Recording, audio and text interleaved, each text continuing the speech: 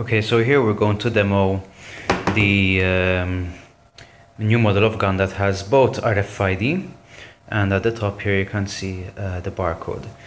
The way it works is that with a single click of the yellow button, it's emitting RFID.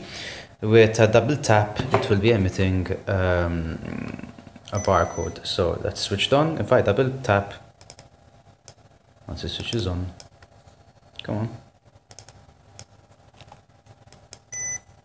Okay, so that was RFID because that was a single tap.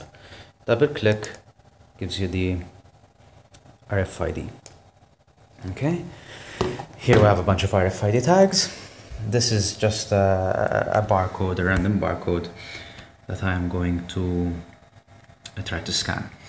Here we have our generic Android phone. I'm going to launch the app, which I've now modified to work with barcodes, readers. We are connected to the reader, that's via Bluetooth. The line became solid. So obviously you're seeing that there is basically nothing. I'm going to scan the barcode over there. There we go. And you should see there's a number 89, anyway, ending 654, which you can see over there, 654. At the same time, I'm going to scan the Bluetooth.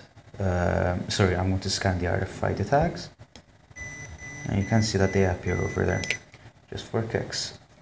Again, the barcode, and the barcode came down at the bottom.